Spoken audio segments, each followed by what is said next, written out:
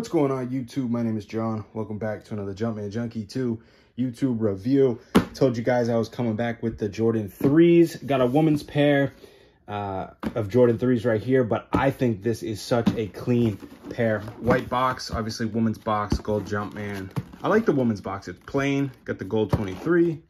Got the women's Air Jordan 3 Retro. Colorway is white, dark mocha, and atmosphere. 12.5 women's, which is an 11's men.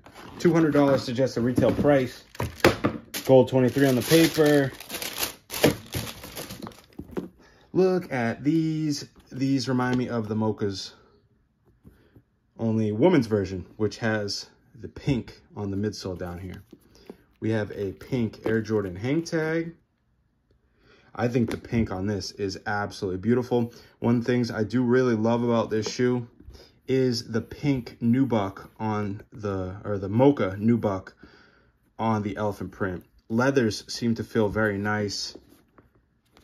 Got that nice pink Jumpman, and this is my favorite color, or favorite shade of pink is this really light, kind of mono text on the pink. It's just a really light color. It's not hot pink. It's not super bright. It is just a nice mellow pink. Got that on the outsole as well. Got some red on the outsole with the Jordan. More of that mocha and sail. I think the sail on the midsole is very clean on these. Toe box shape looks really nice. Pink behind the tongue with your 12.5 US woman's size. Pink on the insole with a mocha Jumpman. Check the other one out. We got our shoe trees. This will be a quick review. I know this shoe is not overly popular. I will say they made a mistake right here with the stitching. I could care less. You know, it does bother me a little bit. I'm not going to say I could care less, but I'm not going to make a big deal out of it because what they do is, and that's how you know they do these shoes, not by hand, by sticking and poking in like you see on those, you know, people make their custom Jordans. This is done with a machine, but they have to still start the machine and then move the shoe around. And if they make a small mistake, it came out of the groove. Everywhere else looks really good, though. The stitching everywhere else looks pretty good. The paint job looks good. The leathers look great. The tongue is nice. Check out the back tab. Got that mocha Jumpman Air. And the nubuck is real. You can see the open edge right here. It does feel like an authentic Air Jordan 3. Toe box is nice and skinny. And one thing I don't really mind is the elephant print is a little wavy around the shoe. But as well as Nike pairs, that can be normal. There is some movement if you look at it at a certain angle. This is real nubuck on the elephant print. I love the tongue. Got the nice sharp lip. Air unit. Got sail in there. Mocha outsole with the pink. There is some paint errors down here. But I mean, like I said, not the most popular shoe.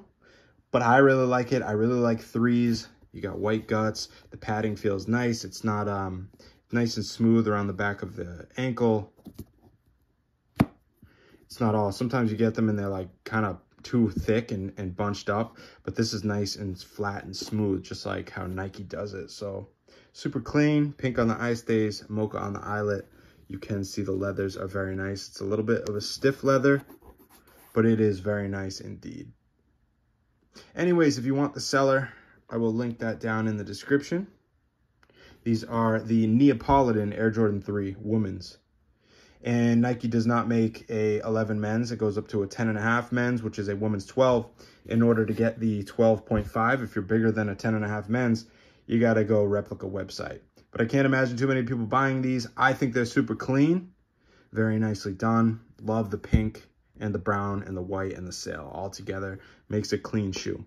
If you want these, check the description. I'll have the seller down there. Anyways, my name is John. Please like, comment, subscribe. Hit that bell for notifications. I do upload videos every single day. I'm out.